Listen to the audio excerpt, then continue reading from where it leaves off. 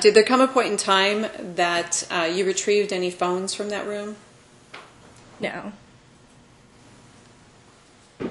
And at this time, I had my phone, my mom's phone, and Garrett's phone. How'd you get all the phones? The officers handed it to me when they left the house. What had happened was the daughter was on the phone with 911. So she had a phone, and it had blood on it, and it was someone else's phone because I think she had her own. So she had, there were phones, but I grabbed one because it was dispatch. I was like, you can hang up because I'm here. But other than that, I didn't handle any more phones at the house. She states that you handed her 2 phones, one being her mom's and one being my client's. As AMR was leaving, you handed the phones over to her? I don't recall that. Is it possible that you just don't have a recollection? Did you understand that the phone belonged to my client and not to Skylar?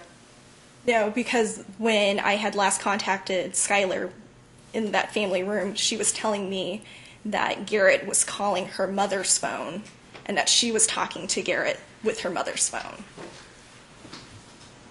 So I had no idea where Garrett's phone was. And whose phone did you think you had taken possession of? I thought it was Garrett's phone.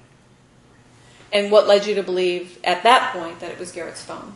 Because after she had played it, I had asked I asked her to explain like what this was and whose phone it was, and so she said it was Garrett's and that she had it and she saw something on it and went through it. And when Skylar came up to you at the hospital, she announced to you that she had Garrett's phone, that you needed to see Garrett's phone. Is that correct? She could have said that. I don't remember. I just remember her trying to talk to Mom and then her coming in and her saying something about, you have to listen to this. And I was a little confused because I wasn't sure how she could have known or how she could have gotten her, you know. So, and it happened quite quickly. So once I was processing the information that she was giving me, she was playing it. I was like, oh, okay, well, that's important. So I'm going to need it.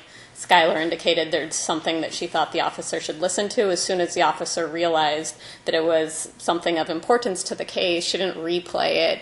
She didn't fiddle with the phone. She seized it, gave it to Detective Aldridge, who then got an appropriate warrant, which is exactly what should have happened and what did happen, in the case.